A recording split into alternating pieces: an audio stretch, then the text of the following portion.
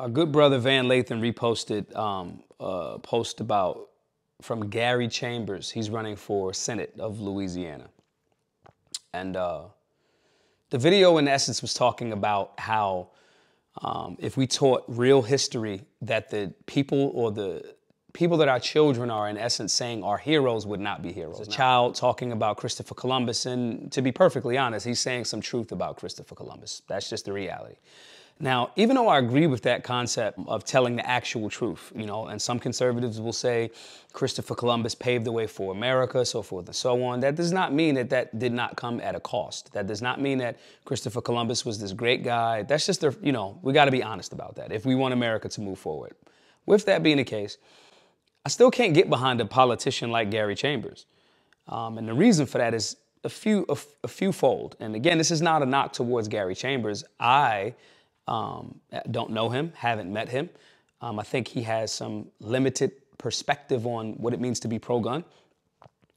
But bigger than Gary Chambers, I think the concept is a lot larger. Now, what do I mean by this? You have some politicians or people that want to be public servants, that want to run to serve the people or their potential constituents. A litmus test for that is, where does that politician or political hopeful stand on the Second Amendment conversations? Again, this video that Gary Chambers put out was talking about the historical inconsistencies of the story of Christopher Columbus and the racism that was associated with it, which is factual.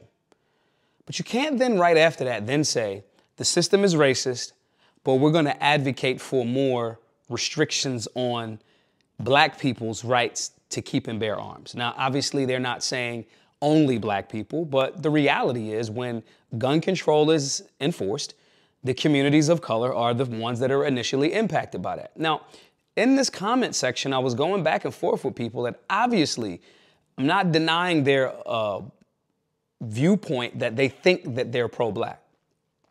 But in that same comment thread, or comment threads just of all of the politicians, political hopefuls like this, you see a consistent theme. You see these same people saying they want more gun control. These usually are not gun owners. They don't know anything about firearms. They don't know anything about safety. They don't know anything about none of the process. But these are the same people that say the system is historically racist. So that contradiction is very clear. You're a public servant saying that America's racist. You have a factual base to stand on, but the actual thing that's racist in America, which is gun control, which was literally started to stop black people from having the means to defend themselves, like, that's the origin of the concept. Like, think about that. That's the origin of the concept of gun control. Stop black people from having the means to defend themselves. You'll be in support of that racist practice. You'll say that America's racist, and then you say only the police or the government should have guns.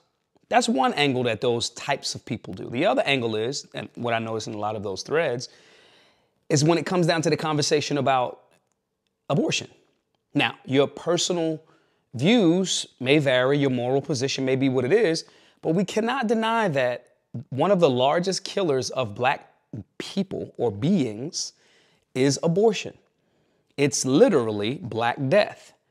That does not mean that you don't have the right to do this, or it's not a complicated conversation, but to pretend as if it's not Black Death and then say you are for the advancement and betterment of black people is another contradiction. When you say you're advocating for more Black Death, when you say we need to be armed to defend ourselves from criminals in our communities and corrupt portions of law enforcement that they say is racist, they seem to not make the connect. They seem to think that politicians that say, well, I'm a gun owner, and they make videos that say, yeah, I have a gun, but we need to extend background checks and all of this. They seem to not see that those police officers are not going to go into Beverly Hills and rich areas to enforce this gun control. They're going to come to black communities.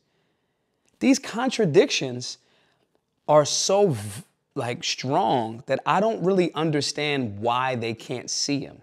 Our organization is called Black Guns Matter. I am for the empowerment and betterment of our community, having more black life and a better quality of black life and the means to defend that high quality black life. When I say that, somehow I must be down with the racists. Then they inevitably they'll check your social media or mine, and they'll say, well, you did an interview with this person and that person, because these same types of mentalities are all in leftist media, and they won't have the conversation with me, the nuanced conversation. Yes, I absolutely believe there are systemic racist issues in America. Gun control is one of them, the primary one of them. Yes, I do believe that there is a systemic or highly organized systemic attack on black people. I'm not opposed to that, but I also don't think that we have to consistently be victimized by this, and we can't individually and collectively work to grow against that.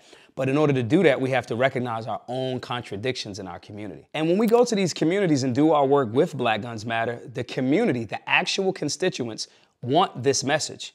They respond to it very, very well. It would absolutely help that if the public servants that say they're pro-Black would get behind it and support and even push towards leftist media to get behind this message as well. That would be very important for the embedment of the Black communities that we say we want to improve and empower.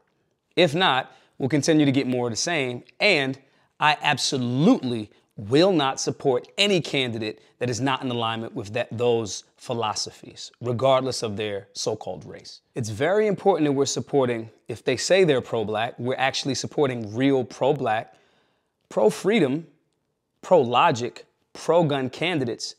Be safe, be solutionary.